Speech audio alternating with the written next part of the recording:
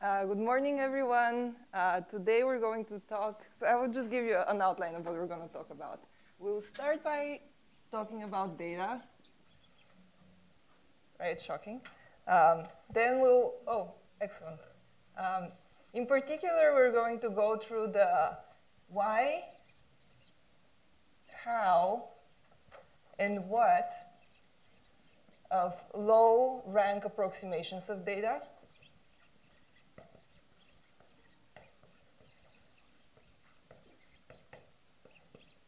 The answer to what, or kind of who, is going to turn out to be truncated singular value decomposition. To understand what that means, we're going to take a deep dive and actually introduce singular value decomposition and PCA. We'll discuss the pros and cons. And the cons are going to motivate us to introduce an alternative low-rank approximation technique called NMF, non-negative matrix factorization. In turn, we'll discuss its pros and cons. And Dylan's talk, the main talk of today, is going to discuss how to handle some of these cons. And then we'll have a brief history of the use of NMF and why we like it so much in biology. Okay, starting with data. What do we mean? We mean, well, notationally, we mean some capital X, a matrix that has n rows, the samples, and m columns. Just for specificity, we're going to assume for most of this talk that n is greater than m. Everything I'm going to say works either way, but just to fix our eye on something. So X looks something like this. N samples, m columns. All right. I like pictures. Let's visualize X. The easiest way to visualize it is if we choose m equal to 2.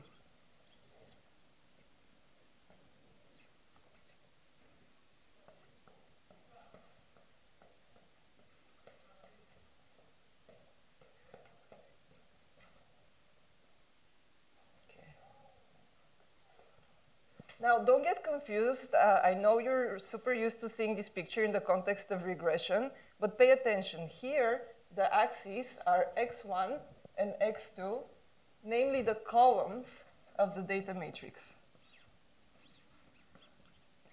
We're in an unsupervised setting. There are no labels or like a response variable y that we're observing in this case.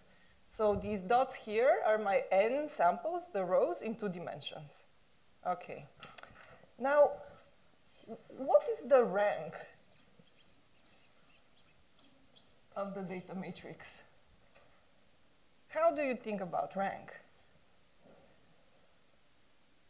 I mean, it's really early in the morning. Let's not go to like the minimum number of like linearly independent. Like, what's like a more intuitive way of going for the rank?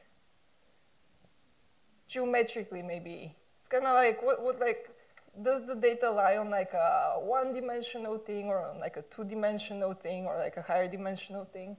So what would you say? What is the rank of this data that I've drawn here? It's not flat. I mean, okay, like if we squint and in a moment we'll do exactly that. It is kind of flat, but it's not exactly flat. So the rank is 2 in this case, and in general the rank is at most m, the number of columns, since we've chosen that to be smaller than n. Okay? All right, so back to squinting now. Why might we want to take this data and in some sense reduce it to something with a lower rank, something that is indeed flat? Any suggestions? Denoising maybe, right? So the idea would be that if we believe that the generative process of the data is actually a line, if you're willing to make that assumption, and then assume that, yeah, you know, if I like squint my eyes, all the points are more or less on the line, and the reason why they're not on the line is just some technical measurement like thing. It's not the actual signal that generates the data. Then it makes a lot of sense to think of the data as lying on this one line. So here on the y, for generalizability.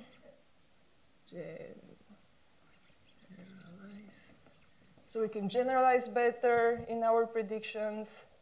Another sort of practical reason, of course, this is like a silly example from 2 dimensions to 1, but if you're a biologist, maybe you're going to be reducing from 20,000 dimensional space into something like 10 dimensional space. So you're going to use less memory and your computation is going to be faster. And speed. And even if you're not a biologist, you're all humans, so you'd like to make sense of your data. And it's much easier to interpret what the data is telling us if we have a more parsimonious representation of it.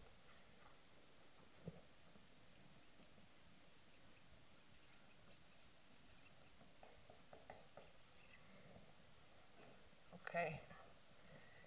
So just to be clear, we're looking here for a matrix X hat such that its rank is less or equal to some number k, which is less and in many cases a lot smaller than m that we started off with. Okay. But the dimensions are still n by m. What does that mean? So we went from something that lives in this plane to something that lives on a line, but still in our original coordinate system, if I take like some original data point here, let's call it xi, and I find where it goes in this low rank representation and call it xi hat still had 2 coordinates in the original system. It's just that all of the points are now going to be collapsed down to their closest location on the line. Now, does anybody have any objections as to why I decided to find the closest in the low rank with an orthogonal like line? Do you have any suggestions? Do you have another favorite distance? Maybe Euclid, like, you know, stole your milk sometime or something? Does everybody like to measure distances the Euclidean way here this morning? Yeah? All right. Well, you know, we're all sleepy, and maybe we can't like really remember what other ways there are, and that's great for me because I'm only going to stick to this one. But just to give you yet another motivation as to why this is a pretty natural choice, is through a probabilistic sort of setup of what's going on here. If we say that our observations, xi, are drawn from a multivariate normal with some unknown mean, but a low rank mean, the xi hats, and some variance. So remember, this is unknown. If I want to fit this parameter, what would I do? I would do maximum log likelihood.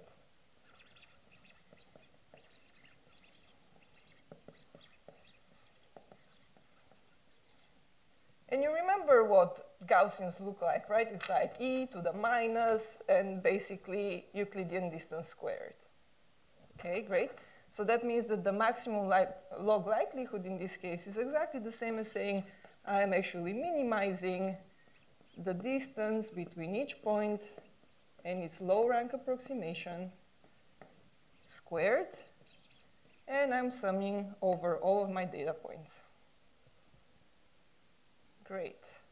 How might I want to think about this? I think I might want to think about this as a reconstruction error. So I start with the data that is potentially n-dimensional, but I don't, or rank m, but I don't think that it really comes from that. It's really noise that's inflating the rank of the matrix. And instead I want to approximate it with something that has sort of more structure and lower rank. And in my quest for approximating it, I'm going to make some error. I'm going to be away in some sense. But this is the quantity that's going to be my favorite quantity of measuring the reconstruction.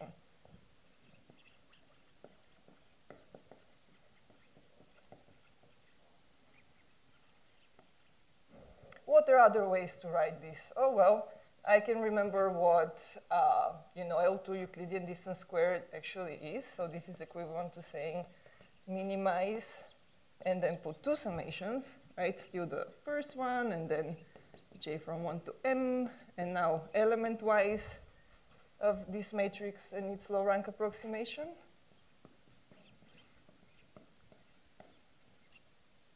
can compactify it in matrix notation. And I can say this is the same thing as finding the minimum of x minus x hat squared. What is this strange norm? Oh, this is just take each matrix, unroll it into one long vector, and then remember how you take distances of vectors. Okay? And so I'm looking here over the space of all possible matrices x hat, such that their rank is bounded by some k. So this answers the question how. Now, I already gave a spoiler alert to the question what or who is the solution to this problem. So what I'm saying here is that if I wanted to find the matrix that is the minimizer of this reconstruction error, and if I were to call it x star, then there is a theorem that tells me exactly how to get x star every single time. So the theorem, it's one of these fancy theorems that are just linear algebra, but has 3 people on the title. So Eckert, Young, Mirsky.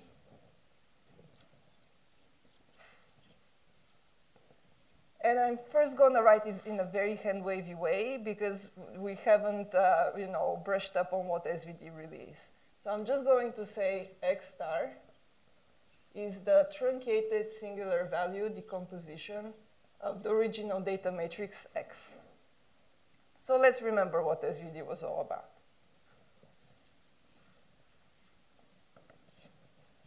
So I have the data matrix X n by m, and I can write it as the product of 3 things. The dimensions are somewhat important here. So U is a matrix n by m. The columns of U are orthonormal vectors. What does it mean? It means their length is 1, they're orthogonal to each other, so they form an orthonormal basis in Rm. They're also called the left singular vectors of X. Sigma is the easiest one, so I'm just actually going to start with that. It's just a diagonal matrix. It has the singular values on the diagonal, denoted like so. And also, let's assume that they're ordered from the largest to the smallest. And they're going to be definitely all non-negative. This is m by m.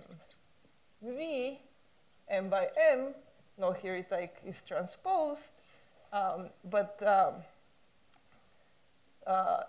columns of V are also an orthonormal basis in Rm, and they're called the right singular vectors, but they have another name as well. Do you remember their name? Somebody? There is a hint there. It's like SVD something else. Something principal. It's back to John's joke. All right, cool. So it turns out that if the data X has columns that are mean-centered, then V contains the principal directions.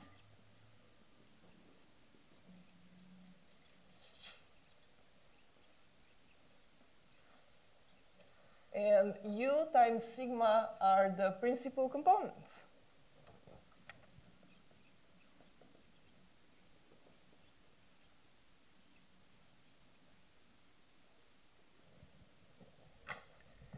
Okay, these are just some familiar words, but can we visualize this? And the answer is yes, we can. V, we said, is an orthonormal basis in Rm. Back to our picture, is an orthonormal basis in R2. The first direction here is a unit vector, V1, and the second is something orthogonal to it, also unit length, V2. How did I know to draw them this way? Well, back to our understanding of PCA, and the reason why people like it and use it so much is that it captures the directions of variability in the data. So the first principal direction is the direction in which if I were to project the data onto this vector, I'll get the most spread, okay? So here, looking at our, roughly 45-degree cloud of points, this is going to be the direction onto which projecting the points is going to have them retain the most variance. And then SVD or PCA is such a method that it necessarily produces orthogonal components. So we're forced to have the other one go this way. Any questions so far? No? Okay. Yeah. The question is, what happens if the data is not centered? To my opinion, just knowing like extra bias and like you'd center it. But we can take this to the discussion. Does anybody else have another answer to this? Or it's good? Okay. So here we've just introduced SVD. Now let's see, what is SVD useful for? Actually, I mean, if they're not centered, then doesn't it just happen that the first visible direction basically goes to then you imagine that, right? It's just like then that picture is off away from 0, and so I don't know. Anyway. Right. So with PCA, and we can definitely go into more depth in the discussion, but what you look at is X transpose X, and knowing what the SVD of X is, assuming that these are centered, this ends up being equal to V sigma squared V transpose. But the interesting thing is the interpretation of this as the covariance matrix, or to be exact, if the data is centered, this gives you an unbiased estimator of the covariance of the data. And if you haven't centered, you have to like do some like annoying thing of like that kind of nature here. So it's analogous to asking, what if I computed the variance without subtracting the mean?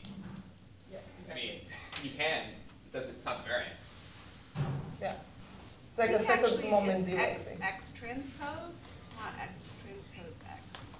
No, it's X transpose X. It is an M by M. So it's telling us how the features are correlated with each other. Okay.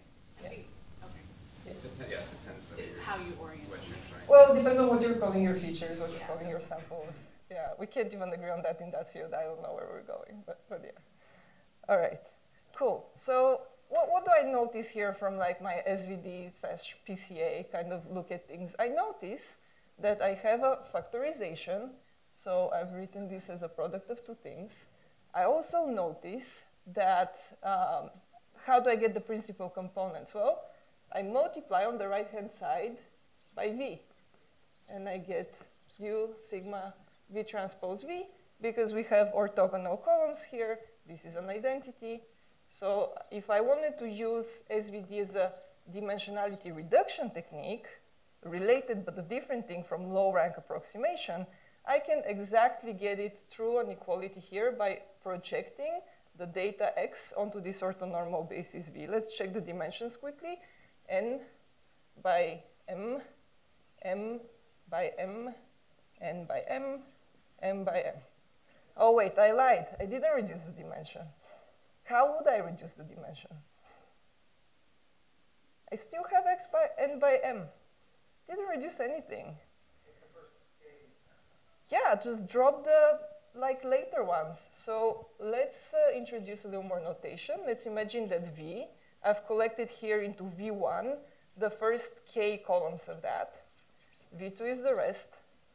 So now I'm going to play the same projection game, but I'm not going to use the whole basis. I'm going to use just the first K dimensions. So what I get is X times V1 is equal to, well, X from its SVD, U sigma V transpose V1.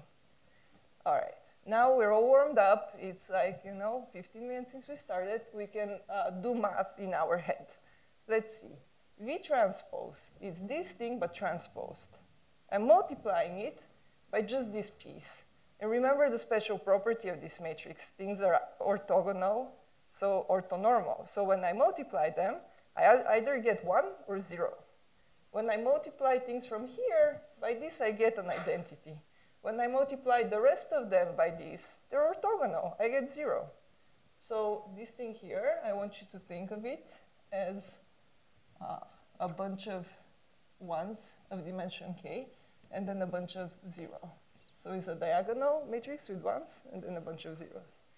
Now next to here, sigma. Remember, sigma is this beautiful, simple thing, just diagonal entries, everything else is 0. And let's even write it like that. Sigma 1 is going to collect the first k singular values. The rest are going to be here, padded by zeros on the side. When I multiply this by this type of thing, what do I get? Oh, well, this side times an identity is the same thing, and everything else gets killed. All right? So here, this is sigma 1, a lot of zeros. On to u. Let's also write u in that form. And by k, the rest. I multiply this by this. What survives? Just this. Okay, awesome. So what we said is that if I take the data matrix, I right multiplied by just the first k principal directions, I'm going to get u1, sigma 1, v1 transposed. And by k, k by m. Now I've truly reduced the dimension. And by the way, this is why, can everybody see? Maybe I should, okay.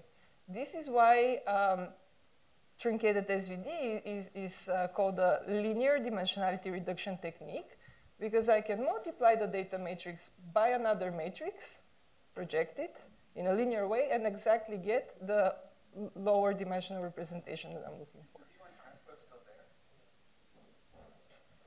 Ooh. So that's the X hat, right? That you've written. But now that's Thank you. Yes, that's outcome here, right?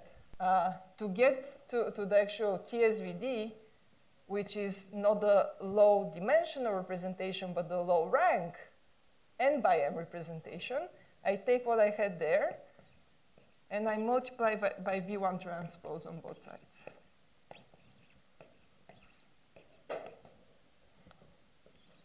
Now this is the TSVD. And this is what I had to do to the data to get there. So this is my X star from the theorem.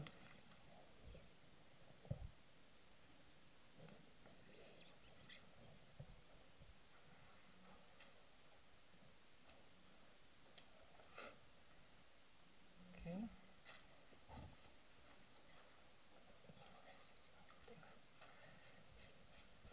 Okay.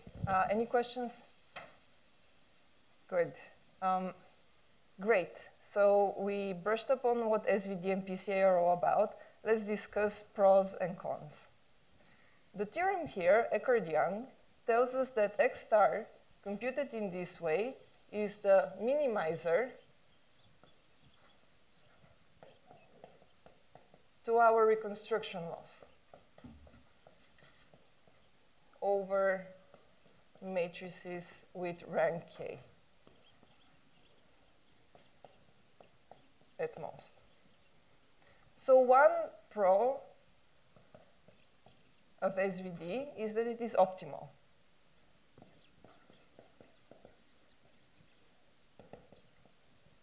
Another thing that we like about it is that there are fast implementations. It's computable.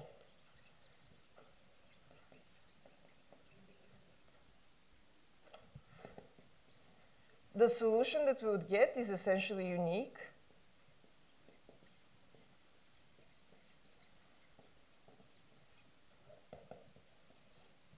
But there's something bad about it. In certain cases, it lacks interpretability and robustness.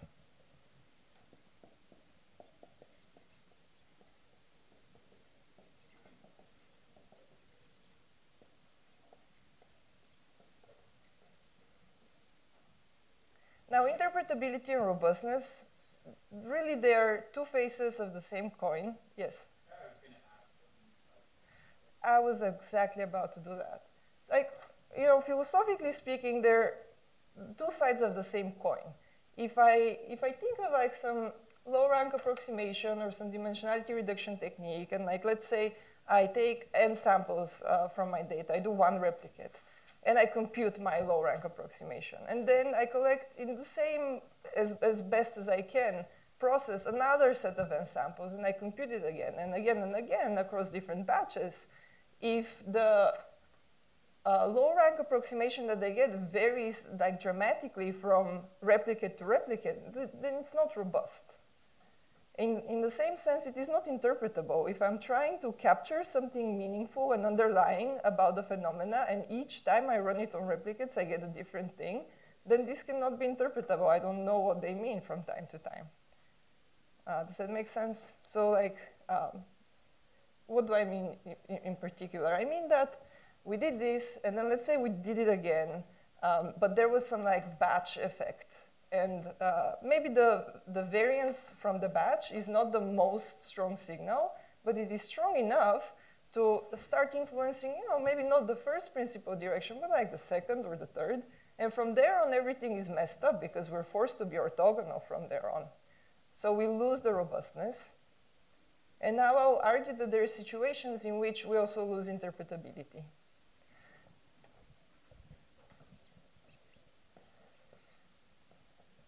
Let's think of a very, very simple experiment. We're collecting RNA-Seq data from 2 cell populations, and we know 2 sort of markers for them. They're gene 1 and gene 2. What I expect to see from the collected RNA is something like, you know, a bunch of cells here. They're like, have a bunch of G1, maybe some of them have a little bit of expression in G2. And the other population is here, a bunch of high G2 expression, and maybe some of them a little bit of low G1 expression. Now let's ask ourselves, what would PCA do? What would PCA do? Well, PCA would center the data, and then it would find the direction of maximum variance. So it's going to be something along this direction. So we're going to have our first principal direction, V1 going, let's say, here, and the second one is forced to be orthogonal to it going here. Any questions about that? Well, you might think this is cool and good and interpretable, but let's examine is it. So sure, like along this axis here, this principal axis, in this positive direction, I'm getting my cell type 2. In this negative direction, I'm getting my cell type 1. But what does it mean? So if I brought this back here to the beginning, what this principal direction is telling me is that things here, they're positive in G2, but negative in G1. I don't know how to make sense of negative gene expression. And furthermore, the second strongest direction in the data is both positive in G1 and G2, which doesn't correspond to our intuition of having, in this case, close to orthogonal cell types. Okay, what would we want to get instead? What can we dream of? Maybe we can dream of a world in which we get some component that goes straight to cell type 1 and another component that gets straight to cell type 2. Now, are they interpretable? I would argue, yes, they're very interpretable. This one here, it is very low in G2, and it is very high in G1. It is capturing the behavior of this cell type. And the same goes for the other one. Everybody agree? How would we accomplish such a miraculous thing, you say? Oh, well. In the special situation in which the data is non-negative, we'll do this with non-negative matrix factorization, like this. We'll say this. Original data is approximately the product of 2 things. This is our basis. And these are the loadings of each sample in that basis. And we're going to require that both the loadings and the bases are non-negative. It's just like a lazy notation to say every entry of these matrices is greater or equal to 0. Now, how have I achieved low rank approximation? I haven't unless I tell you something specific. So here, this is n by m. This is n by k. And this is k by m. And since I have this like bottleneck here of this dimension, I ensure that the rank of this product cannot exceed k.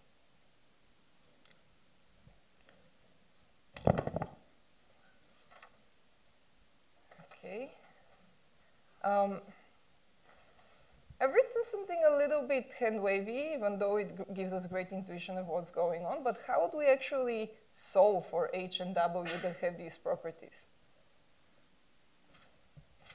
Well, we already agreed that Euclidean distance squared is a natural way to go. So let me try to find optimal X star and W star as the solutions to fitting the data the best that they can in our square distance sense.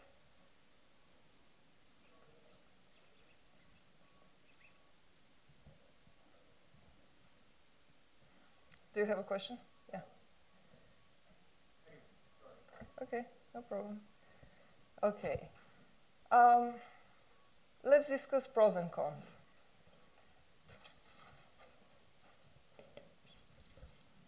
It is interpretable.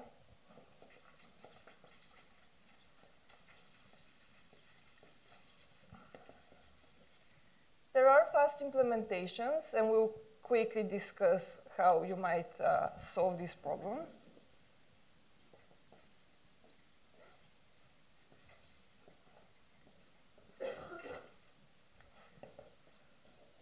The somewhat sad news is that the solution is not unique.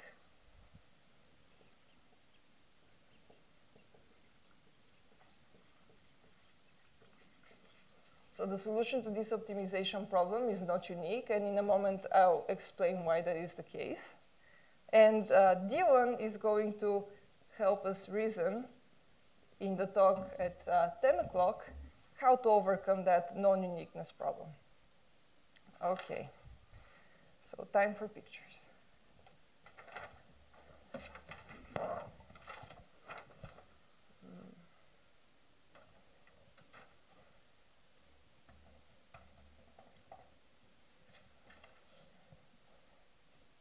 Okay, some of you who got here early may have seen the image that I'm about to show, so you might have an advantage, so I expect you to speak up.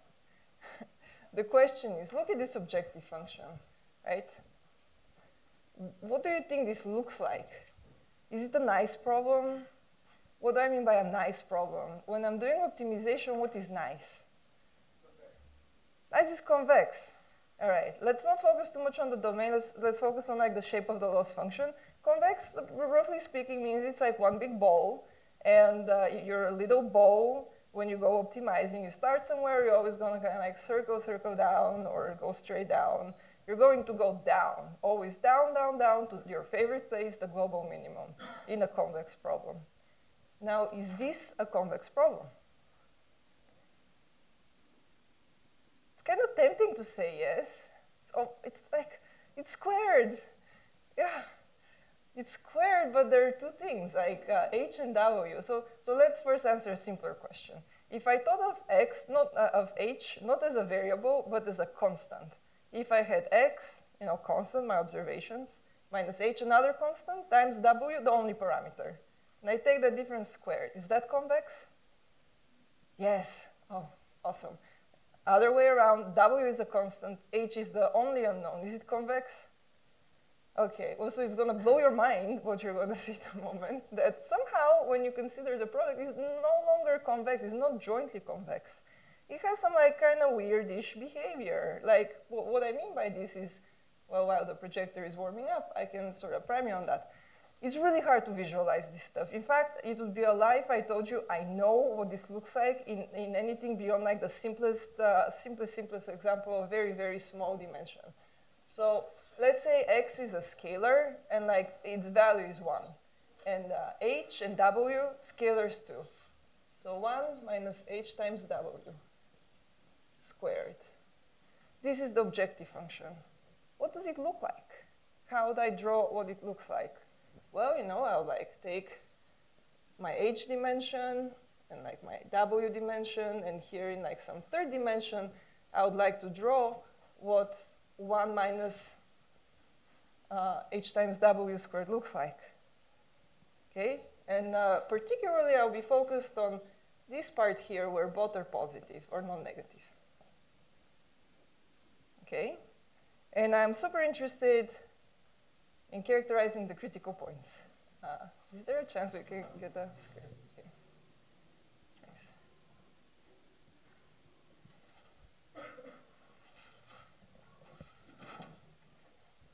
All right. Now, before we get ahead of ourselves and look into 3 dimensions, let's look at the level sets of this loss function. So kind of like get a 2-dimensional representation of like how high and how low this loss is over this support. This is what we have shown here.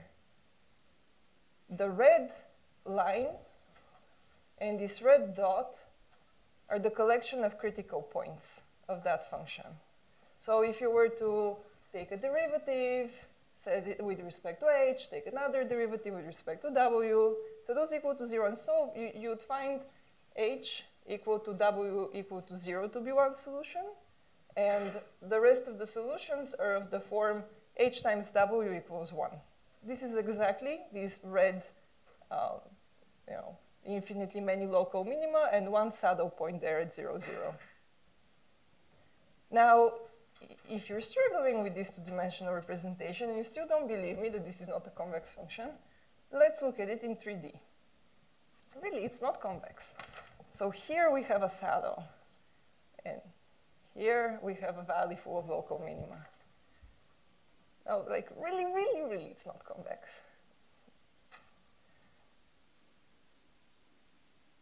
Okay.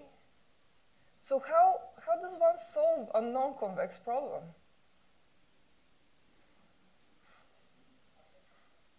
Sorry, can you speak up? Well, I mean, you never can, but I mean, Newton's method is maybe the best you can. I mean, it's always a good. Yeah, like you solve it the same way you would solve a convex problem, and you just don't know exactly where you're gonna end up. So here is our objective. Oh, sorry, I've used like some extra fancy notation here. It's like called the Frobenius norm squared. It's just the same thing we said. You like make it one big long vector and take the L2 norm squared.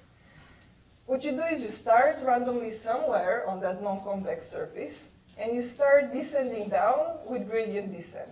What does that look like in particular is you have your random guess, and then at each iteration, you're going to also simplify your life a lot by making it a block coordinate descent. So you're not jointly taking a step both in h and w, but at each turn you're fixing. H is fixed, I'm going to optimize for w. Now I end up at a new place for w. From there, fix it, optimize for h.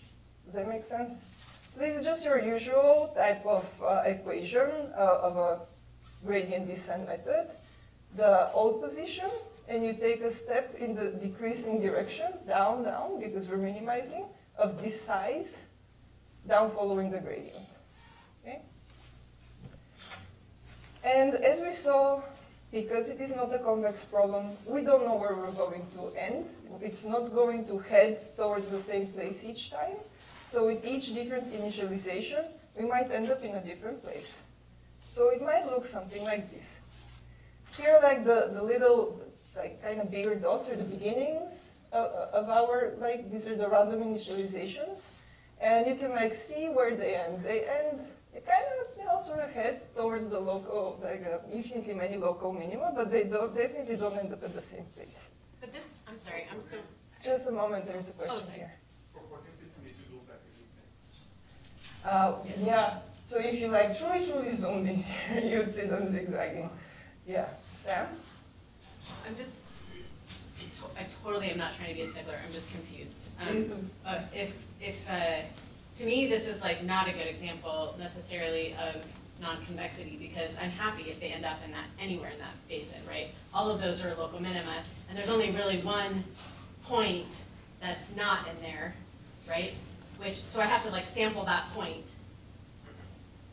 Basically, if I'm anywhere, like because that's just if I look at that surface in this domain, then like it's pretty easy to end up. I certainly agree with you that this is a super simple overall oversimplification of what's going on. But like all of these we have to choose that x is a scalar and h is a scalar and w is a scalar. As you increase actually the dimensions of h and w into something more meaningful, things start looking crazier. You have various kinds of saddles, various kinds of local minima. You don't have a single global minimum. And you might start at a saddle and like move basically super sluggish around it and maybe never escape it. So even though with this example, I agree in a lower dimension, it's practically never going to happen that you're going to end up at the saddle. And Dylan is going to motivate why Sam is not so scared about the fact that we're going towards infinitely many, but of the same kind of nature, local minima. I would argue that in higher dimensions, this problem is sort of multiplied. And it is quite not clear what's going on. I see, so you're also, so for you, you want, okay, sorry, just to like make sure I totally understand. So there are two things to me that are issue. One is that you have this infinitely many solutions, which is just because it's not strictly convex. Like you can get that from anything that's not, where you just have not strict convexity, right? Yes. And so that the issue is that you don't have a unique solution. Like it could be that all things go to some minimum, they're all equally good, but they're not unique, so it's a little weird to figure out how you're going to deal with that in a kind of applied setting. All right, so then there's the separate issue, which is that you might have local minima that are not good at all, you know, saddle points or other things that are not good at all, where you can't get out of, that are harder to like just search around. Absolutely. Those are kind of yes, separate things. There are critical points of different natures. Here, in the simple case, we see one saddle point at 0, 0, and a bunch of local minima. In higher dimensions, the sort of complexity of types of saddle points and local minima increases.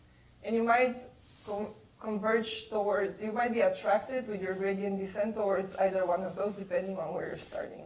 The other thing that Sam mentioned here might be worth explaining. So the type of non-identifiability that she's not so scared about is the type of going towards the same local mean along this line.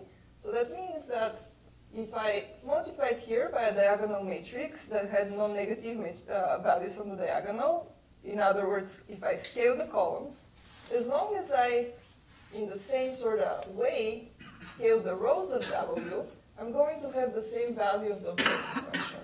And this is why we're seeing this h times y equals 1 line of infinitely many local minima that are equally good in terms of the value of the objective function. So there's a third issue that comes up. The things you listed are all true for SVD as well, if you were to try to fit it this way. Here we've introduced a hard boundary that we're in the first ortho. Wait, except for SVD does, I mean, it does have... SVD is not convex if but you view it as a function of both h and w. Oh, separately, It has if you're all trying to the same optimize it that way. feature- But it yes, does has all the have a same global cells. minimum, I'm just saying. Like there is, in the actual landscape, there is one minimum. Like Yes, it has the a only nice change here is we structure. are restricting the domain Yeah. to the first ortho. And so now you introduce hard boundaries, and the Right. sense in which you get other minima that are local minima, I but see. not global minima, is I that they see. can exist Got it. on the faces Got it, of the okay. boundary. Okay, that makes sense. Yeah. Great, thanks, John. And thanks, Sam. All right. Right, so back to why we like it. It is interpretable. Well, this was the spiel about the so NMF is interpretable. There are fast implementations. We kind of sketched out how you might go about implementing an algorithm. The solutions are non-unique. Dylan is going to be able to deal with this. All right.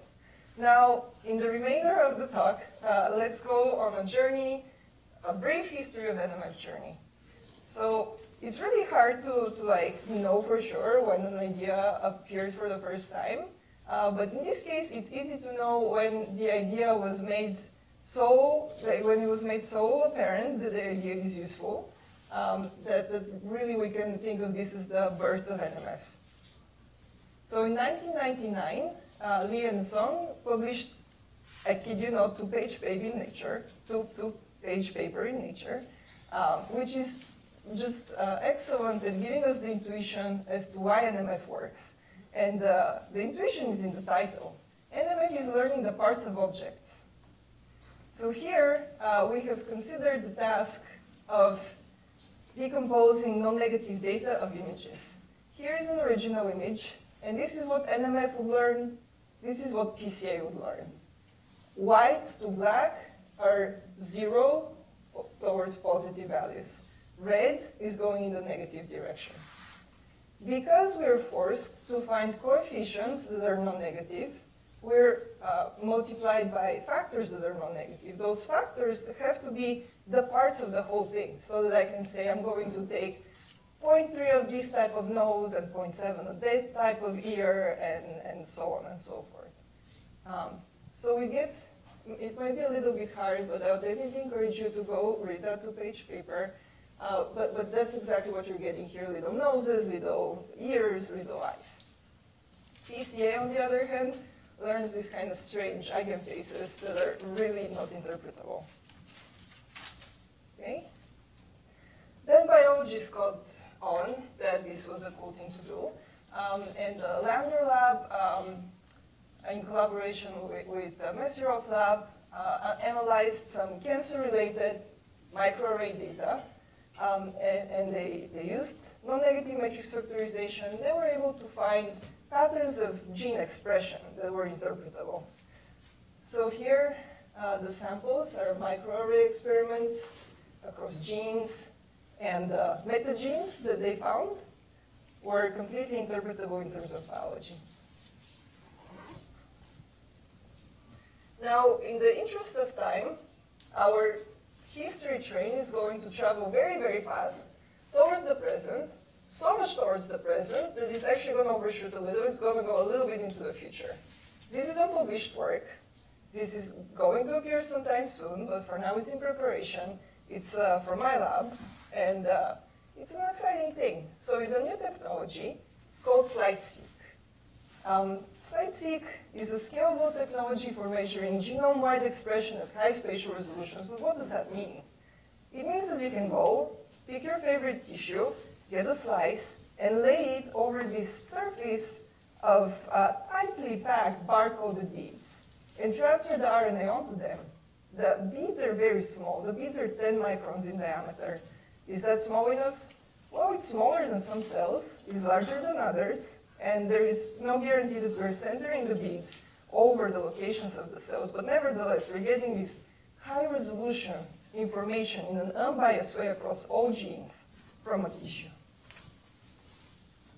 How does NMF come into play? Well, it's non-negative data, so we can just take the expression of all beads, do NMF, and turns out that it is indeed interpretable. We can find cell types, but can we do better? Yes, we can. We can remember that Evan McCosker from my lab, along with R.P. Sanders and others, published a cell characterizing the adult mouse brain, a paper about an atlas characterizing the cell types in 9 brain regions based on drop-seq data, so single-cell data. Now, is drop-seq the same as site-seq? No, and this is really the fact that we were able to use NMF, derive a basis about cell types from one modality of data, drop-seq, and then use the same basis for another modality of data, site-seq, shows us the robustness of NMF that we were talking about earlier. So what do I want to do here? I know that I have, let's say, 11 cell types from the single-cell data, and I want to color them over on this slice of tissue.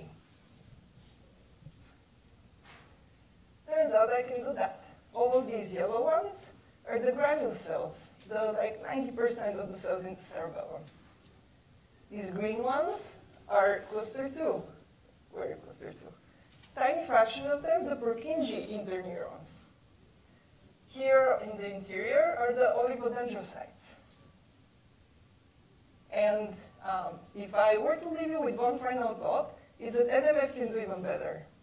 NMF is a type of, well, it's really the foundation of all topic models. And last week we talked about LDA. Unfortunately, I'm not going to have time to explain how and why, but it is a probabilistic model over non-negative matrix factorization, like many others.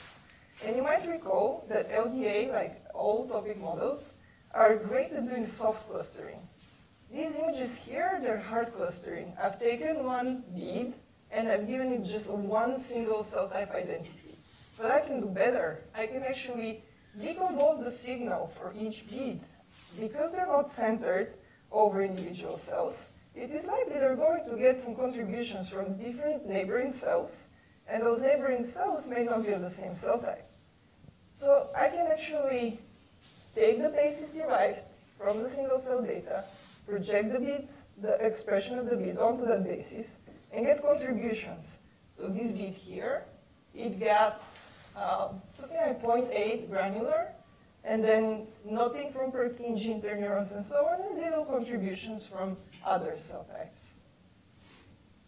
Any questions?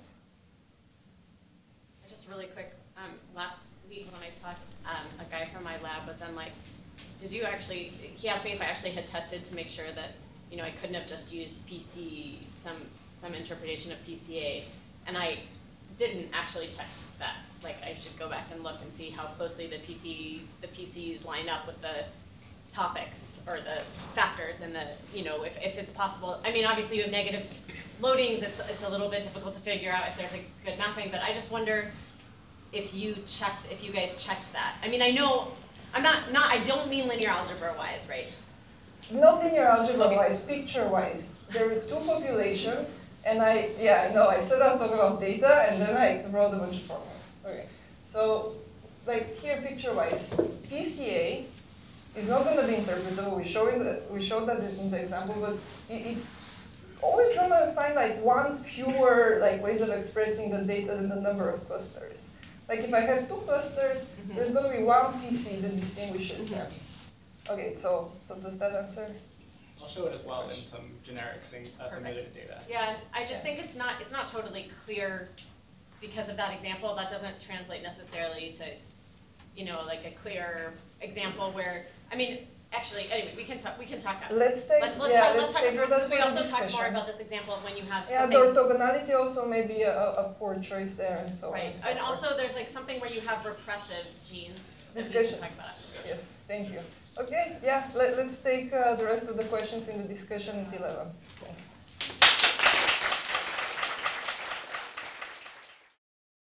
Yeah, John, thank you so much for that intro. And I just also want to point out that the work I'm going to talk about is joined with Adrian Perez, who's sitting over there, so you can wave to everybody. He's one of my classmates and an awesome guy.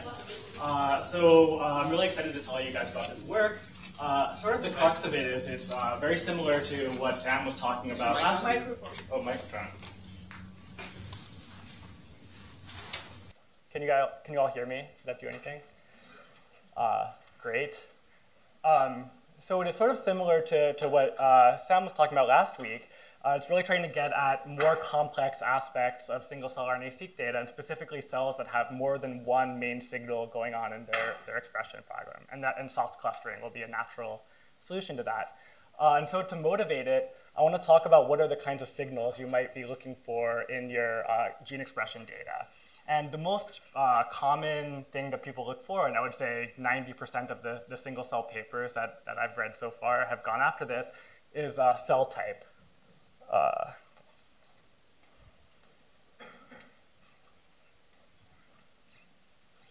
this marker doesn't work.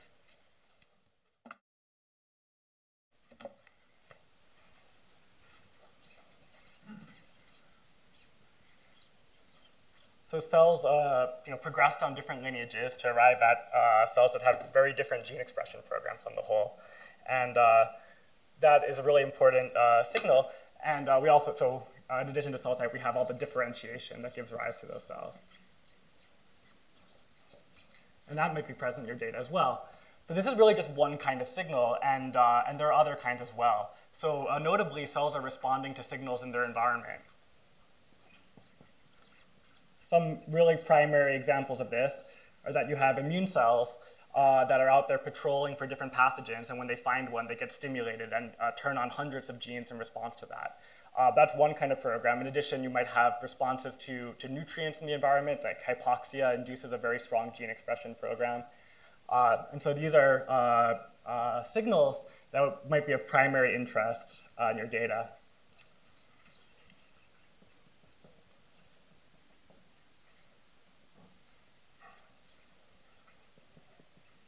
In addition to this, cells go through normal phases in their lives, just like we do. So we can think about life phases as another source of variation. And notably, cell cycle is a really important signature in gene expression data because it induces hundreds of genes, but there are others as well. And we can think about apoptosis being one, and others still. And then there's going to be a handful of other kind of more miscellaneous signals that you might find, like maybe mutations might induce changes in gene expression in the context of cancer. I'm not really going to go into these, but you can think that there are others. I think one that people are super interested in is like signaling, like the changes that involve that two cells go through together, for example, or two cell types go through together, right? Like they may have distinct cell types, but they also communicate with each other, and that induces some kind of Yeah, so I would kind of put that under like environment. Environment. Because you're encountering other cells that are giving you co-stimulatory signals. So I put that under environment. And the way I'm going to talk about this, the terminology I'm going to use for this whole talk is I'm going to talk about gene expression programs.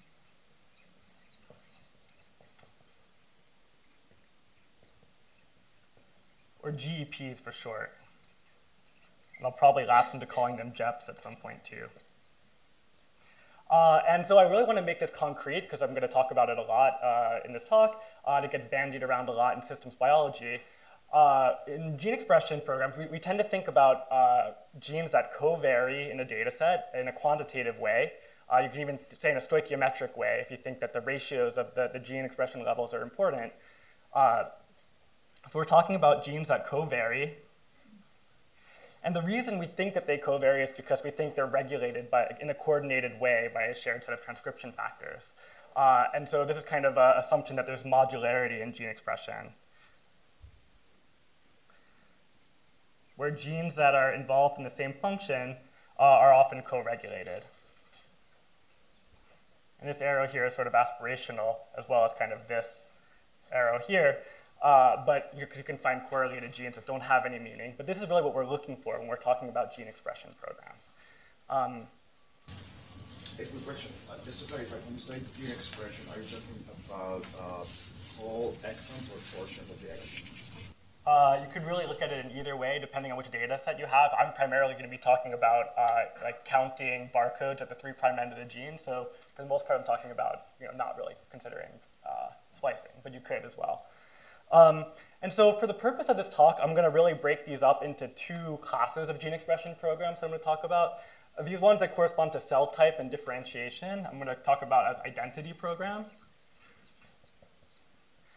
And these ones that correspond to a cell's response to the environment or to its life cycle phases, I'm going to call these activity programs. And this kind of is an analogy of saying you can find out from the data both who a cell is, which cell type it is, but also what is it doing? Am I dividing? Am I responding to pathogens in the environment? Wow,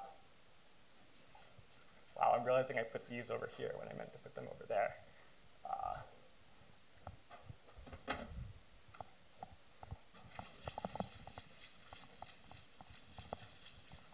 Okay, so what actually happens when you have activities that are present in your single-cell RNA-Seq data?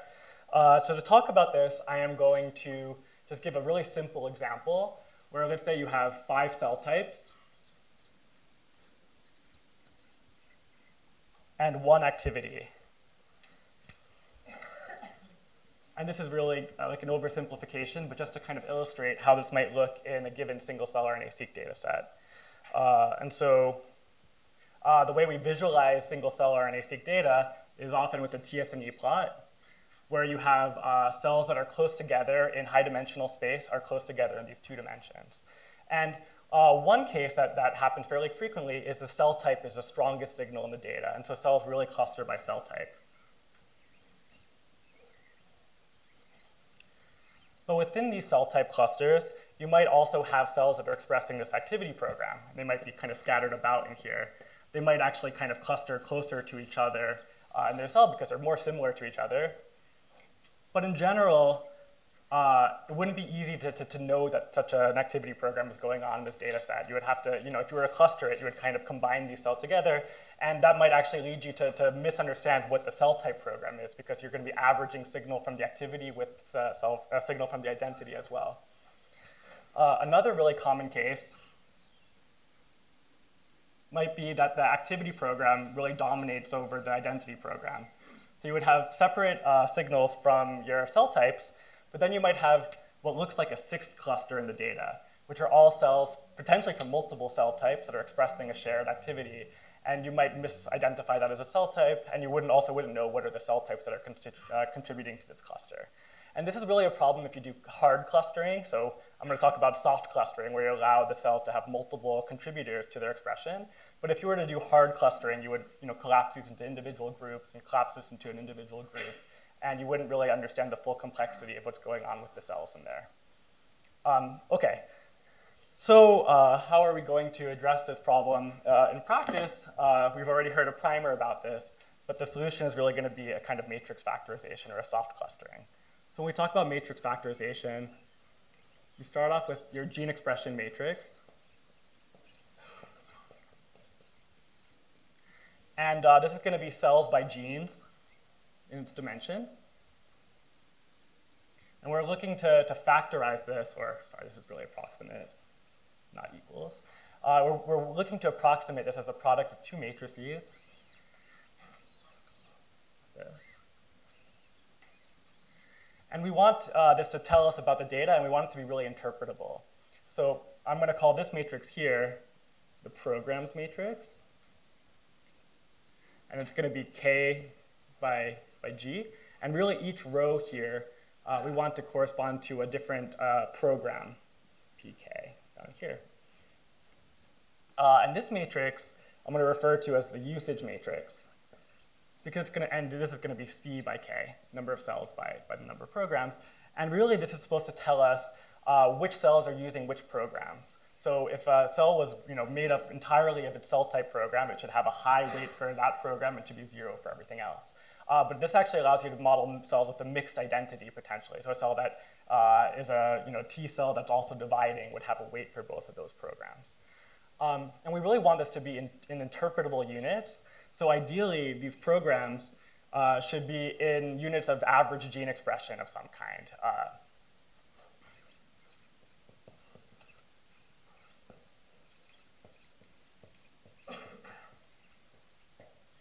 And this matrix of usages should be something that tells you about what percentage of the gene expression for a given cell is derived from each of these programs. And so this is kind of the generalization of clustering in a way, because if you were to think about this in the hard clustering case,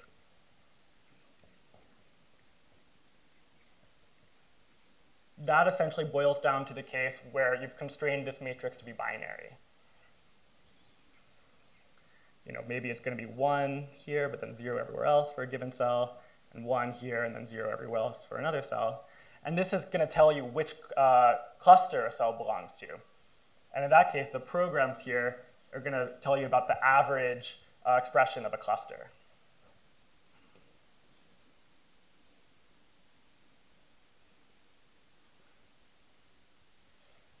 So with our soft clustering, we now have relaxed this. It doesn't have to be a binary anymore. It can be a mixture. So that allows you to have cells that have an activity as well as an identity. And so why is it worth it to do this? Why do we care about finding activity programs so much? They can really be of primary interest in your data, such as the immune activation and the hypoxia and other kinds of cases that could be important. OK, and so how do we do this? I mean, matrix factorization is incredibly common in single-cell analysis as it is. Most commonly, it's PCA that's used. But there are other methods like ICA. We heard about independent component analysis, principal component analysis. We heard about latent Dirichlet allocation last week. And there's also NMF. And we actually heard from the primer earlier today that if all you care about is minimizing the reconstruction error, the truncated SVD is actually going to give you the minimal reconstruction error. So we figured it out from the point of view of finding an optimal solution from the point of view of minimal reconstruction error. But I'm going to argue that we care about something else besides just minimizing the error. We really care about the programs being interpretable. And to do that, we actually need to look at data and to see which of these are giving us programs that make the most sense. And on top of that, we care about robustness. So Sam was talking about, Alex was talking about this earlier, but NMF and also LDA and ICA are non-deterministic.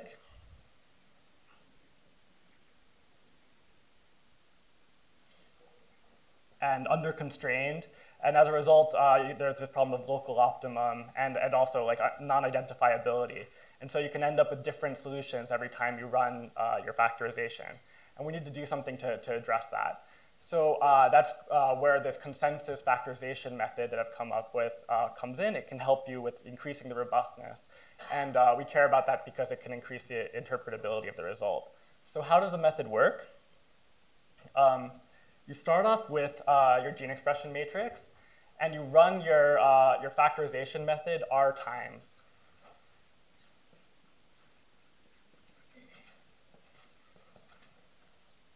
Instead of just once. And what you do is you combine the program matrix you get from your factorization, you concatenate it. So you end up with one bigger matrix, like this.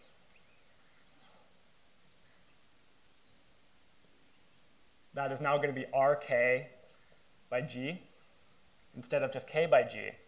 And if you were getting the same result every time, you should really have some components that are coming up in multiple clusters. So for example, you might have a blue program that is found in every replicate. But in practice, because of the stochasticity of these algorithms, you actually don't find the same component every time necessarily. So maybe the red component came up 2 out of 4 times, and it's less common in the data. And so we need a way to kind of pull out these components that are the same across the replicates and group them together so we can average them to increase the accuracy, and also some way to decide whether we're going to keep, how we're going to deal with these solutions that only came up a fraction of the time.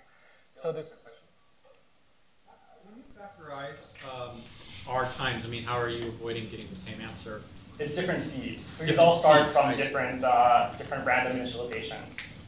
And how sensitive are your programs to the initialization? So I'm actually going to show lots of examples of that with real data. It turns out that in some cases it's more sensitive than others, but you always get variable solutions that can benefit from this. Sam?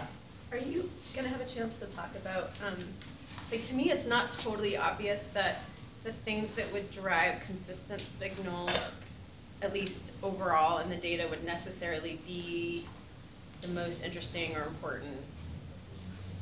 Just because the overriding initial signals, at least, might be just be the strongest, or they might mine that are about how big the cell is or how generally activated it is or whatever. Those are super strong signals. They'll be really consistent, but they won't necessarily be the most interesting or important. Yeah, it's sometimes the case that a signal that seems to be real doesn't come up in every replicate. Right. And that kind of depends on the strength of the signal, as you say. So this method doesn't necessarily constrain you to keep the most common. Yeah, having the right choice of K is also important. Yeah, that's also, totally, you could end up changing that. I just wonder if it would be cool to also maybe down the road think about if you kind of have some that you think are stable, if you remove them, then can you evaluate better the others or something like that? I don't know if there's a way to kind of do it in an iterative way that doesn't require overall stability. Yeah, that makes sense. I mean, I think if a thing is only coming up in a very small fraction of the runs, you really probably don't trust it. But on the other hand, if it's coming up, in 20% of the runs or 30% of the runs, you might. I guess it depends how much its signal is getting crossed with other signals. So that's why I was thinking maybe if you do it iteratively, it could make sense to kind of remove things that you feel confident about. I'll talk about that a bit with a few examples. Cool. Yeah. And why don't you choose only the one with the lowest reconstruction error? I think this is what people do with multi-start optimization. Yeah. Sorry, can you repeat that? Yeah. So another approach that sometimes people do is they kind of throw away all the replicates, but they keep the one that had the minimum reconstruction error. And I actually tried that out, and it didn't work quite as well in the data. It's kind of like maybe overfitting in a way to the noise in the data, and you kind of avoid that by doing this averaging procedure I'm going to talk about. What does it mean that it didn't work? Like, what was your way of telling that it didn't work? Well, so I'm going to show simulated data where I have ground truth and show that it was actually not the minimum correlation between the ground truth and the inferred programs. And the second question, this first matrix also depends on the second matrix, right? So for this R runs, you also have like R many first matrices. And exactly. I'll talk about how I get a final version of this at the end. Yeah. Anything else? Yep. So wouldn't the optimization objective also be sensitive to different scales of expression? Like for example, in practice, I actually will normalize the gene expression matrix and filter out low variance genes before I run it.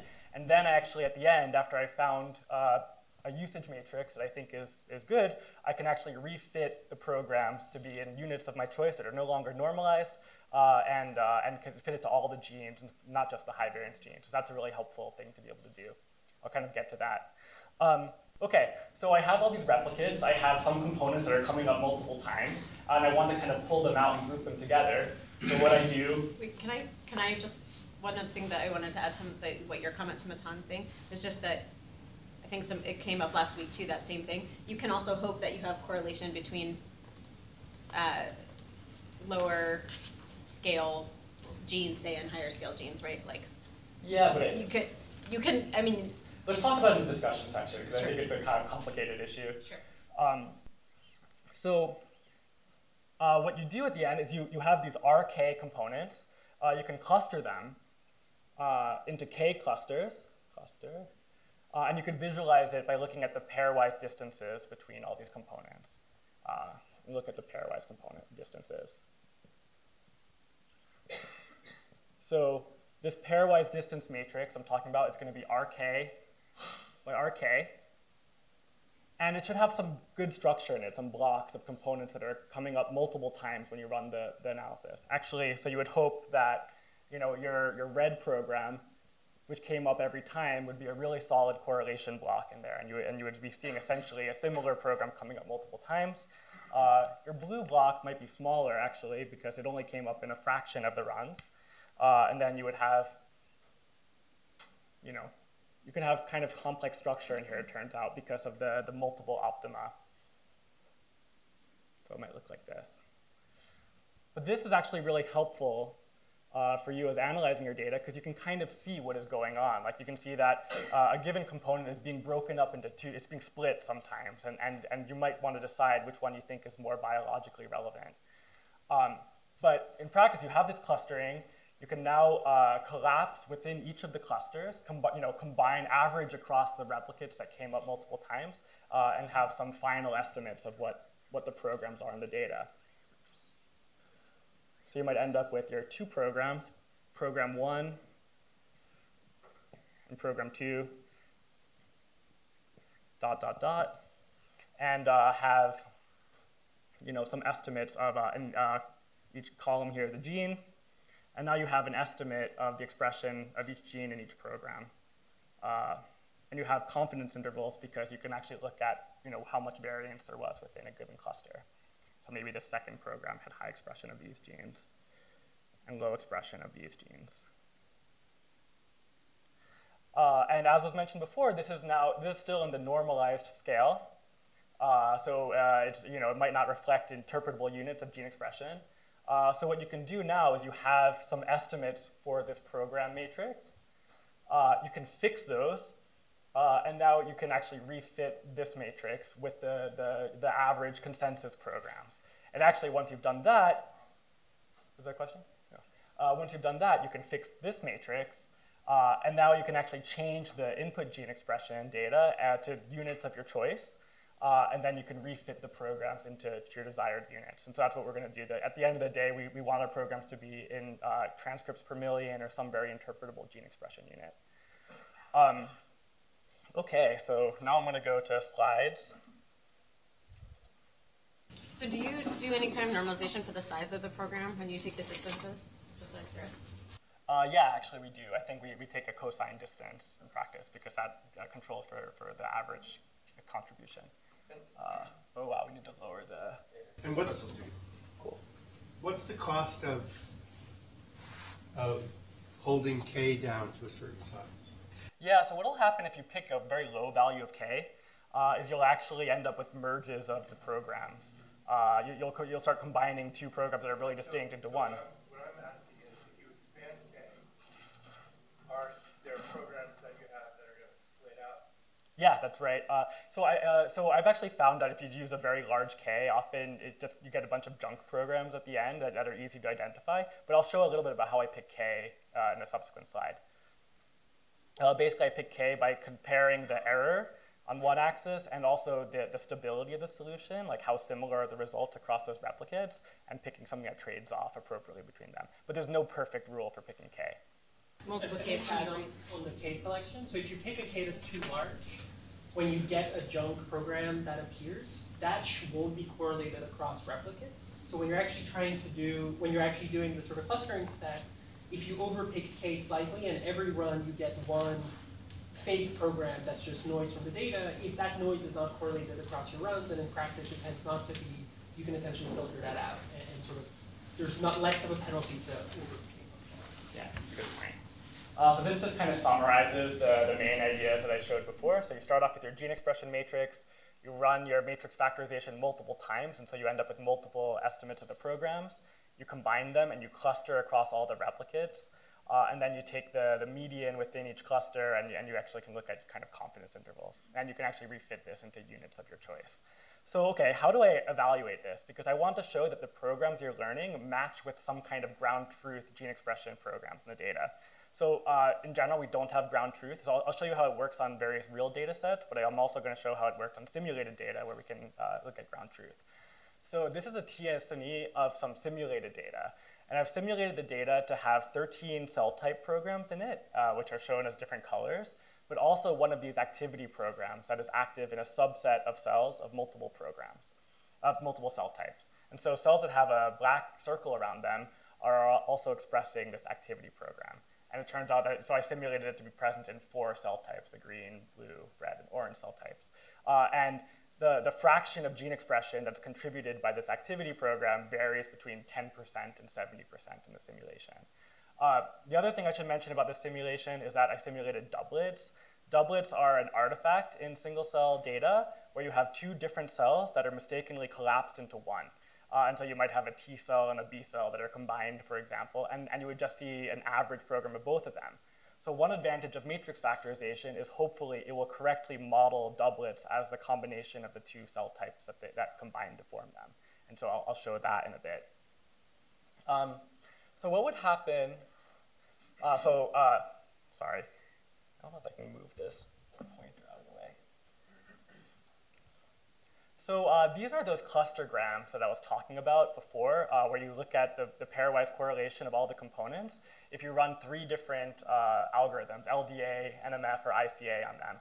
And what you can see is that LDA kind of had the most noise in it. Like it would end up inferring kind of random components depending on which replicate it was. NMF had a lot of stuff going on in it as well. So if you look at this block over here, that corresponds to a program that was robustly inferred in every single replicate. But if you look over here, you have a component that was identified in maybe 80% of the replicates, but then in 20% if something else was found that was similar to it. And this is kind of what happens in reality with your real data. Yeah? LDA is the solution that you're running MC-MC, right? A variational inference. Okay, so, but if you ran it, I'm just using the scikit-learn implementation, and it's converging. but principle, like there is an answer, right? It shouldn't really be random. No, if so you ran it long enough. there are multiple, that's what we kind of talked about before, it's really non-identifiable, and there's also multiple local optima. So it's kind of finding these weird local optima, it seems. The LDA isn't an optimum, right? It's a Bayesian. Well, it's minimizing a likelihood. He's looking at the map. So if we're doing math. Yes, that's right, exactly, that's right. I'm looking at the map, yeah.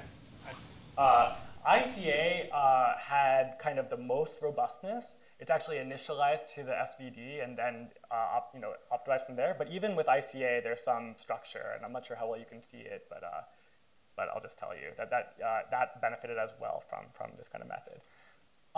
And so what happens if you run PCA? This goes to Sam's question from earlier. So here, each row is a simulated ground truth gene expression program, and each column is an inferred principal component. And what you find is that there's overall pretty good correlation between the components and the ground truth. Sometimes the components point in the wrong direction, but that doesn't really matter. But in general, what you find is that the components are linear combinations of the true signals. So for example, this component is a bit of identity program 1 and a bit of identity program 10. And actually, we were talking about this before in Alex's talk, it will systematically not identify one of the programs in the data, because it only needs 13 programs to explain 14 populations, essentially. And that's what Alex showed earlier. What are the different solutions that are being found in individual NMF runs on the simulated data? So this is one NMF iteration, the same kind of plot where the rows are ground truth and the columns are inferred components. And in this case, there really wasn't a component that correlated well with the activity program. And as a result, you kind of have the activity program getting merged in with the 4 identity programs with the cell types that express it. In another run, it found something correlating decently well to all the components, but there was a lot of noise, and as a result, you ended up with some components that have a bit of contribution from everything else. But here's the consensus version of NMF, and it kind of looks very clean. So in this case, empirically, it improved the accuracy. So you can look at this for lots of different factorization methods. In this case, I have the consensus version of NMF, NMF alone, the consensus version of ICA, ICA alone, all the way down to PCA. And you can see that in general, there's an improvement in the accuracy when you add on the consensus method. Did you try any kind of simulation where you had, like the kind of data I showed last week where you had some sort of gradient in the expression of the program? I just wonder how that changes this kind of result. So there is a gradient here from 10% to 70% for a given cell, but I think your data... Sorry, does that mean 10% to 70? No. So some cells have 10% of their gene expression contributed by the activity, and other cells have 70% of their gene expression contributed by the activity. It's not the same as your case, I think, which is where you have a lot of programs, and they're not exactly sparse. Like some cells have high usage of many of them, where this is a relatively sparse. Yeah, that's fine. But so you're saying you do have a pretty good gradient in there. There's a gradient from 10%. Okay, sorry, I didn't understand. But I think she's also asking, is it within a cell type there's a gradient? Yes. Okay. Within a cell type, a given cell of a given cell type might have 10% of its expression from the program, or it might have 70% of its expression from the program. So the gradient is right, but a gradient isn't. Sorry, I don't know how that ends up looking, and it doesn't. I don't want to slow you down, but like a gradient should look like you actually have cells with all of those. Like you have cells with a full range, not just a stochastic, some are high, some are low, or whatever, right? Like it looks like a gradient. It does look, I'll show that. Okay, great. Great. So there's this. Another way to look at it, I'm going to kind of just gloss over this, is you can actually look at if you predict which genes are in a given program, and you consider different thresholds on how strongly associated with the program you are. You can consider how many of the genes that were simulated to be part of the program are found, and how many are missed. And cNMF performed best by this metric as well. This kind of gets at what you were talking about. So here, the top row is the simulated usage, and the bottom is the inferred usage of a program. And there's an example identity program here and an example activity program here. So in the simulated usage, it goes from something fairly low to something fairly high for cells. And this just shows that not only could the method infer the programs, but it could infer the loadings or how much each cell was using each gene expression program. And this is kind of the doublet thing I was talking about before. Doublets are cells that have a high usage of 2 distinct programs. 1 second. The slide below, you're saying that there are many cells that are inferred to have identity programs that they don't quite have. Is that correct? The lower left corner, that's what I understand. There's some, it's not perfect. There's some non-sparsity in there, but in general, it picked it up, the identity program, quite well. These are very low usages on the whole. I see. I'm actually just going to skip this so I can get to the real data. So I analyzed 2 real data sets here to kind of see that we could find activity programs in real data where things could be a lot noisier and more complicated than in those simulations. So this data set is composed of brain organoids. So these are, they put pluripotent stem cells in a dish and treat them with neurotrophic growth factors for 9 months. And eventually you end up with these organoids that have neurons essentially in them. And then they clustered the data and found there were retinal-like cells, and there were astroglia and forebrain, and lots of different things going on in there. And the reason I picked this data set initially was because I wanted to see if we could find cell cycle, which is like a very common activity program, and we'd better be able to find that. And actually, I was able to find some other unexpected activity program, which I'll give away is hypoxia, that a lot of these cells are responding to the low oxygen environment in the organoids. So one thing to point is that the oxygen environment in a dish is actually hyperoxic compared to most tissues. That's true, but it turns out there will be some cells that are in the middle of this organoid that are not having good access to oxygen and expressing VEGF and other things to try to stimulate angiogenesis. So this is the plot I was just mentioning. I just want to show this briefly. In blue, I'm showing the stability of the solution, and I measure stability with the silhouette distance, which I'm not going to explain just due to time. and then in red is the error. And you can see that there's decreasing error and also stability decreases, and you can kind of pick a local optimum there, and that's kind of how I picked K for this data set at 31. And also you can see these clustering, clustergrams. Not going to talk about this filtering really. It actually, so I'll just mention it. It helped to filter out some of the components in the replicates that were the most outlierish, that had the lowest similarity to their nearest neighbors. It improved the solution a bit if you were to do some of that filtering by truncating the tail of the distance to nearest neighbors. But this is what this looked like in real data. So there's definitely some inconsistency in the results, but on the whole, you get a nice clustering. So over here, the first plot is just showing the average usage. So each row is a program, and each column is a cell. And it's showing the usage of each program in each cell. And I should just mention that there are some cells, some programs that are very, very common and others that are rare. So just visually, I've squished them together to have the same amount of box for each program, for cells that have their maximum contribution from each identity program. And I've gone through and interpreted the genes in the program to figure out what they correspond to, which are identity programs and which are activity programs. And I've kind of shown at the top here what I'm going to call identity programs, and the bottom here are activity programs. And I've also done this on the TS&E plot here for the data. So the plot at the left, I've gone and colored each cell by its maximum identity program usage. And then I've labeled that based on some cells are astroglia, some are retina-like cells, some are forebrain, et cetera.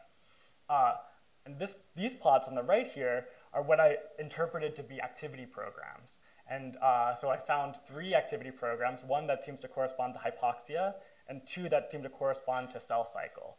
And that was really good to see that we found the program we expected would be here. And there's 2 cell cycle phases, G1S and G2M. So how did I actually know that those were cell cycle and hypoxia? Well, you can look at the genes in there.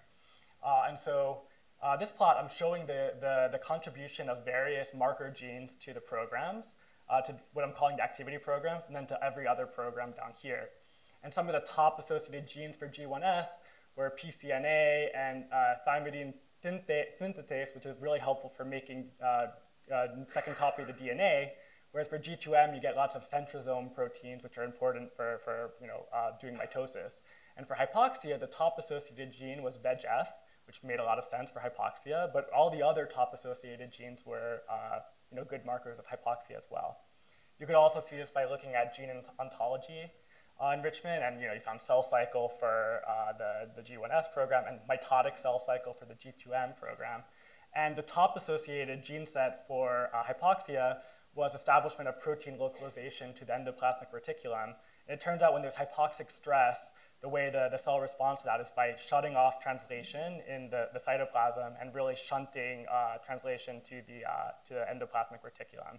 So this actually made a lot of sense with what we were seeing. And a really useful thing you can do when you have identity and activity programs in your same data set is you can look for each cell type what percentage of the cells are active. So in this case, what percentage of the cells are dividing. And interestingly, there was a population that I called STEM-like because they expressed really clear pluripotency factors, and roughly 40% or almost 30-something% of those cells are dividing. And so that's really cool. And you can look at that across all the cell types in the data, and it gives you dynamic information about the system on top of a static picture of what are the cell types. Okay, so that was kind of the first data set was just, I expected there to be some programs, and I wanted to see if I could find them. And I also found one that was sort of unexpected. Like the hypoxia, I definitely wasn't expecting it going into it. The next data set I looked at, I found some programs that I think are truly novel, or certainly I didn't expect going in there. But also, this was a data set that I could use to validate the method as well, because there were some expected programs in it. So I'll explain. This data set is from 15,000 mouse visual cortex neurons following a visual stimulus. So they took mice and kept them in the dark for 7 days. And then they shined light in their eye for either 1 hour or for 4 hours. And when you shine light in the eye, it causes the neurons to depolarize and sends a signal back to the visual cortex that says, we're seeing stuff, you need to rewire and reconfigure how you're responding to visual input. And so after the stimulus, they microdissected out the cells from the visual cortex and dissociated them and did single cell analysis. So in the data I'm going to show you, there's a mixture of cells from 0 hours of stimulus, 1 hour of stimulus, or 4 hours of stimulus. And depending on which condition they came from, you might expect them to have different gene expression programs that are induced. And so I wanted to see, in the supervised case, could I identify a program that corresponded to the visual stimulus, and what would that look like, and what could it teach me? I'll also just say, before I get there, you might expect that in such an experimental system, you better find it. That's not that interesting. I'm also going to look for it in a data set that was not experimentally manipulated at all, and I find it in there too. So that's really helpful. So this is the case selection for that data set. I'm just going to kind of breeze through this. And this is the same kind of plot that I was showing you before with what I'm going to label as the identity programs as well as the activity programs. Are these identity programs pretty clearly, are they, you don't feel like you're hiding something by just discretizing and assigning each cell to one? Yeah, so it kind of, the heat map I showed before, it looks quite a bit like that. Even a bit better, it's very sparse for the most part. But I'm not just showing it just due to time here. Sure. And so the major determinants of cell type in the visual cortex, it turns out, is which layer in the visual cortex the cells come in. So it turns out that there are 6 visual cortex layers, layer 1 through 6 here, and then there are cell types that are very characteristic of each layer. And on top of that, there are excitatory neurons and inhibitory neurons shown here at the top, and those have different, they're different cell types as well. So we found all of the major cell types that were identified in the original paper by clustering. But in addition to finding those cell types in that way, we also found several activity programs, or 5, that were spread out over the cells of multiple cell types. So you have, this program spread out over there, and there, and some of them are really diverse and they're occurring in multiple cell types. And I'll just kind of spoil it. I labeled this program early response program because that turns out that is specifically induced in cells in the 1 hour condition. Then there's late response program superficial and late response program deep, which I'll get to in a minute. And then there's this other activity programs 1 and 2, which did not correlate at all with the stimulus. So how did I visualize this? So each column here is a different cell type. Excitatory layer 2 cells, layer 3 cells, etc. And each row here is a different program. And so let's just go row by row. And each color here corresponds to cells from each condition. So in the first row, you see that cells are are inducing this program, are starting to use it at 1 hour, but not at 0 hours, across multiple excitatory cell types, but notably not in populations of neurons that were not from the visual cortex or in inhibitory neurons. So this corresponds to a program that is specifically induced in 1 hour time frame from a visual stimulus in those neurons. In addition, I found this other program that I'm calling the superficial late response that is induced at 4 hours in excitatory layer 2, 3, 4, and 5-1 cells, but not in 5-2, 5-3, or layer 6 cells.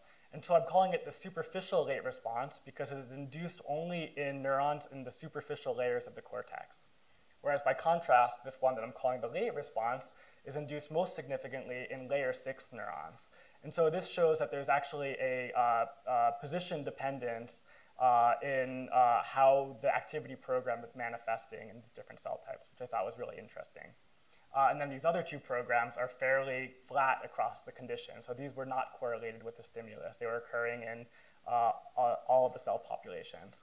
So this just shows that I was able to find these activity programs in these stimulated neurons.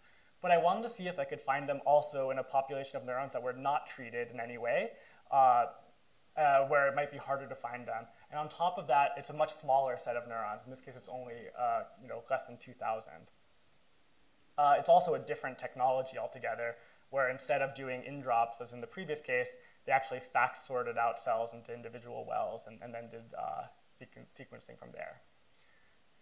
In here, I'm showing the overlap between the programs I identified in the first data set and the programs I identified in the second data set. And I'm just measuring the overlap as an odds ratio for how many genes are associated with each program. I just drew set a cutoff on considering a gene in a program or not for this comparison. And I actually found programs that matched the identity programs of almost all of the cell types between these two programs, which was nice. But in addition, I found a program in the validation data that actually had a very, very striking correlation to the late response program that was found in the first data set. And you can also see that by correlation here. So this is, each dot is a gene, and it's showing the average expression in the z-score of the expression in the primary data set and the verification data set. And there's a Pearson correlation of 0.645. So I'm going to say that this is essentially the same late response program I found in the first data set, but these cells were just normal neurons dissected out from the visual cortex of adult mice. So this shows that these kinds of programs are present in data that have not been experimentally treated, and make me think that you should use the method to try to find other activity programs of interest in other data sets. What you can do when you know that this program is present in those cells is you can actually look for each cell type, what fraction of the cells are expressing this program. So what fraction of excitatory layer 2 cells have induced this late response program and have received a sufficient visual stimulus to do that. And it was kind of surprising to see that 40% of the layer 2 cells were expressing this gene expression program, down to a much smaller amount. But this actually matches the pattern of the cell types that we saw in the primary data set too, which is kind of compelling. But I should actually mention that in this particular case, there is a known artifact that is partially responsible for this. It turns out that when you dissociate neurons, it causes a gene expression program induction that's kind of similar to the induction they get from being stimulated multiple times. So that's actually a caveat that these percentages are probably overinflated due to that. But nevertheless, there's still an important signal of variation in that data set, and the fact that we're able to find them was really cool. So lastly, I'm just going to talk a little bit about one of the other activity programs that we identified, because it's important to find some novel things. This is a TSNE plot where the cells are colored by their usage of this other activity program. And the cells are kind of spread out over multiple clusters. So this corresponds to saying that many different types of neurons are expressing the same program. And I'm showing on the left here the top 10 genes that were associated, that were enriched in the program. And turns out that many of them have a published link to synapse formation. So for example, MEF2C, which was the top associated gene, is a transcription factor whose targets have been associated with neuronal activity-dependent site selection. And in knockouts of this gene, there was really significant decrease in synaptic formation and synapse activity that led to schizophrenia-like phenotypes. And now people are thinking that schizophrenia is a disease that's related to abnormal pruning of dendrites in the neurons. So that's really consistent with this. And so MEF2C is labeled as like a negative regulator of synapse numbers and function. NCAM1 and CADAM1, which is also known as SYNCAM, are actually synaptic adhesion molecules. So they cause the presynaptic and the postsynaptic cells to adhere to each other. And when you knock them out, when you knock out SYNCAM, for example, it leads to really abnormal synapse formations in mice. And similarly, NCAM is really important is required for functional synapse formation. So it's consistent as well with this kind of story. Another kind of, some other genes in here, so one of them is actin. And it turns out that actin provides the cytoskeleton for synapses. And so it really made a lot of sense that that should be induced in a program that was causing synapse formation. And bicaudal-1 is a component of the motor complex that actually takes signals from out here, loads them into vesicles that are carried back to the cell body. So it's consistent that you would expect that program to be induced in cells that are forming new synapses. There are other genes also make sense for this. For example, H2Q4 is a MHC class 1 gene, and there's been recently shown that the MHC class 1 is really important for synaptic plasticity and regeneration of neurons. So I just want to tell you some conclusions before wrapping up here. Activity programs are not just artifacts. I mean, some of them are, like cell cycle, and in the case of cell cycle, we know about it, so you can just regress it out. But activity programs can be really interesting, and they can be primary features of the data, and you can actually discover them from single-cell RNA-Seq data using these kinds of a method. In addition, the method I described, the consensus factorization approach, can actually improve the inference of this by increasing the robustness of the result. And so that increased accuracy in simulated data, and it increases interpretability on the whole because you get a consistent solution rather than different ones every time you run it. cNMF found expected identity and activity programs that can kind of serve as a positive control, but it also found unexpected and intriguing new programs that, So I also just want to mention that it is not prohibitively costly to run. So all of these methods like NMF, ICA, and LDA are linear in the number of cells. And so, and they can also be parallelized over multiple machines, and they can also be parallelized over cores. So it, halves the time to run it if you run it on 8 cores versus 4 cores. And yeah, and there's also, the code is available to run this is on GitHub, and there's a preprint on the bioRxiv. So I just want to say thank you to everyone. Again, especially to Adrian, my co-author in this work, the Sabeti Lab. We make funny holiday cards every year. Yeah, and that is basically it.